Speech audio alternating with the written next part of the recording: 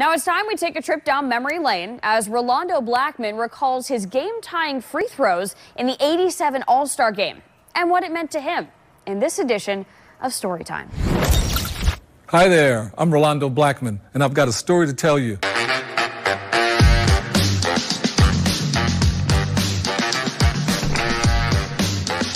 Remember the 1987 All-Star basketball game in Seattle? Some of the greatest stars we've seen in today's game, Kareem Abdul-Jabbar, Magic Johnson, Worthy. The other side had Michael Jordan and Bird, all the players from the Celtics. It was a tremendous game in Seattle, and knowing that we had to try to get on out there and play the game, Mark Aguirre and I really had a good time and a good opportunity to show our worth here from Dallas in that '87 game, to being able to play the game. When you go into a game like that, up and down, back and forth, you have to know and understand that you're amongst your peers. You're amongst the people who you are judged against. You're playing not only in Seattle with the NBA, but also you're playing in front of the world. It's a really fortunate thing to being able to have that privilege and that understanding. You have to know and understand that at the end of that basketball game, when Moses Malone makes that turnaround shot, puts the game into a situation where they have a 2-point lead, and now we have to come down and put the ball in the hole. I finally get an opportunity to grab and run up to the ball at the end. Magic was covered. Everybody he had pointed was covered, and the last option was me in the corner. And I came out of that corner, got the basketball, and saw there was Larry Bird there, and it was like, oh my goodness! I just did a quick crossover on him because I'm faster than him, and just took the ball right to the basket. And I knew one thing in my mind: I'm not shooting any jumpers. That's the main factor, to being able to get on in there and to be able to take the ball to the hole tough and strong. And that's exactly what I did. And here came the horde of players all around with Isaiah and Jordan. I don't know who else was there hacking the heck out of me. And at the end of that, you could see it's a boyhood dream that happens. When that buzzer goes off, you look up. It's the same thing we all do when we're little kids all the time. Look up, no time on the clock. 2 shots down.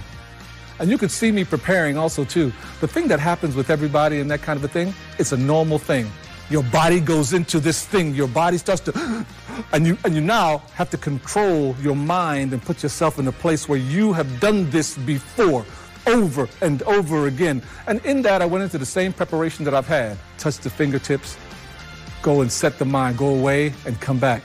But what was special about this was that here comes the street game, baby.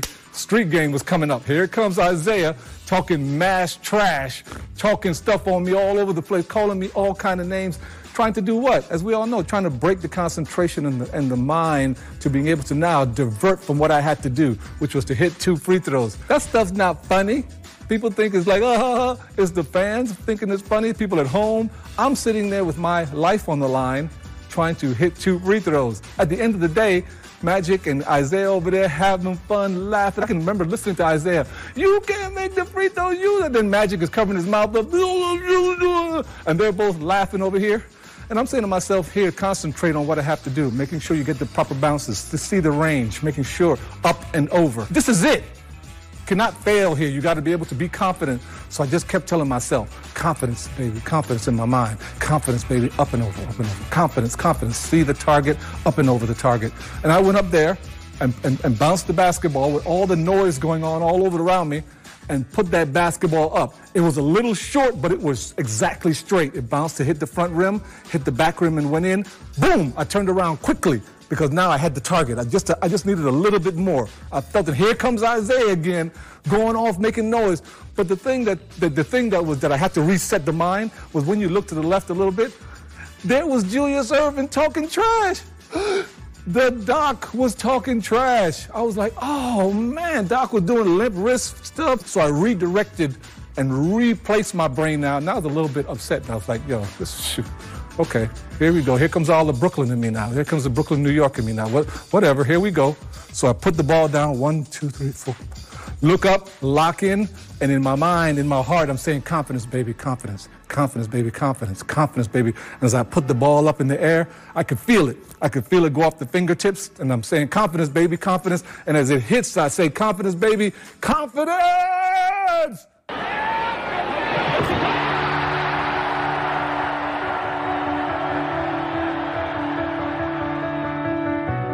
To being able to put that ball in the hole, turn, and the greatest feeling ever in the world, to have high fives and touches and everything from some of the greatest players in all the world.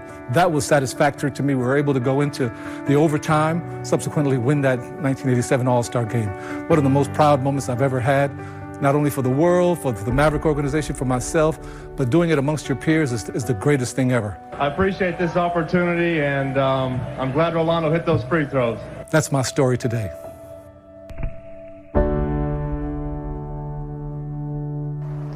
Gotta love that Brooklyn confidence. Rolando, thank you. We could listen to you tell stories all day long. Now, Mavs fans, calendar update. March 4th is the 7th annual Mavs Ball, and you can get your tickets online at mavs.com/mavsball.